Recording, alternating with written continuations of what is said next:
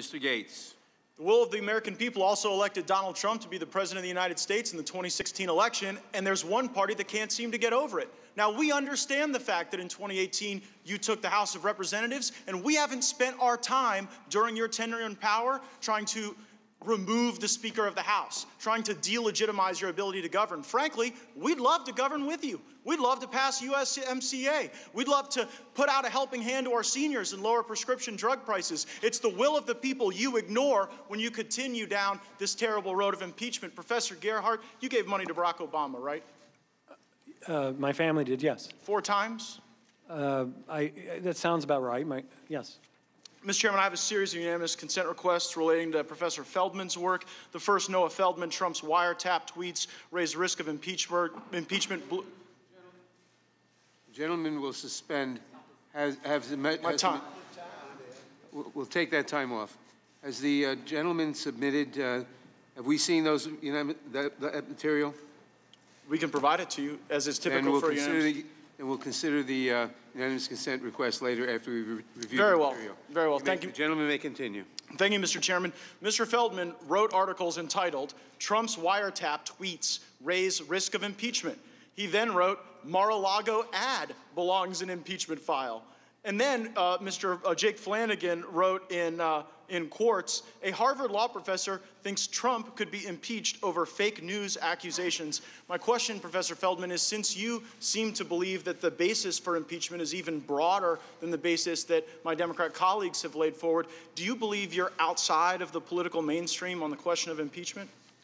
I believe that impeachment is warranted whenever the president abuses his power for personal benefit or to corrupt the democratic process. Did you write an article entitled, "It's Hard to Take Impeachment Seriously Now"? Yes, I did write that article. And in that article, did you write, hold on, I'm limited on time, sir. I wrote did you that write, article. since the 2018 midterm election, House Democrats have made it painfully clear that discussing impeachment is primarily or even exclusively a tool to weaken President Trump's chances in 2020. Did you write those words? Until this call in July 25th, I was an impeachment skeptic. The call changed my mind, sir, and for good reason. Thank you. I appreciate your testimony. Professor Carlson, you gave $2,000, or you gave $1,000 to Elizabeth Warren, right? I believe so. You gave $1,200 to Barack Obama? I have no reason to question that. And you gave $2,000 to Hillary Clinton? That's correct. Why so much more for Hillary than the other two?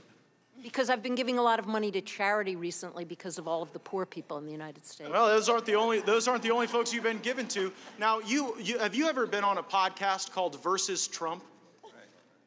I think I was on a live panel that the people who ran the podcast called Versus Trump. On that, do you remember saying the following? Liberals tend to cluster more. Conservatives, especially very conservative people, tend to spread out more, perhaps because they don't even want to be around themselves. Did you say that? Yes, I did. Do you understand how that reflects contempt on people who are conservative? No, what I was talking about there was the natural tendency, if you put the quote in context, the natural tendency of a compactness requirement to favor a party whose voters are more spread out. Well, and I do not have contempt hold on. Again, I'm very limited on time, for Professor. And so I just have to say, when you talk about how liberals want to be around each other and cluster, and conservatives don't want to be around each other, and so they have to spread out, it makes people, you may not see this from, like the ivory towers of your law school, but it makes actual people in this country feel like, excuse me, you don't get to interrupt me on this time. Now, let me also suggest that when you invoke the president's son's name here, when you try to make a little joke out of referencing Barron Trump, that does not lend credibility to your argument. It makes you look mean. It makes you look like you're attacking someone's family, the minor child of the President of the United States. So let's see if we can get into the facts. To all of the witnesses, if you have personal knowledge of a single material fact in the Schiff report, please raise your hand. And let the record reflect no personal knowledge of a single fact. And you know what?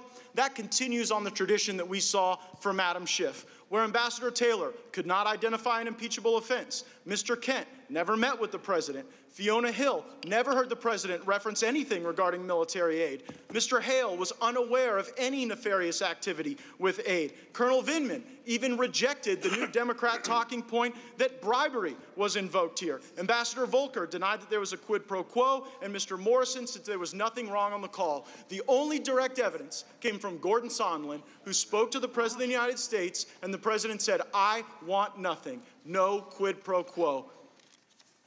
And you know what? If wiretapping a political opponent's an impeachable offense, I look forward to reading that Inspector General's report, because maybe it's a different president we should be impeaching. Gentleman's time has expired.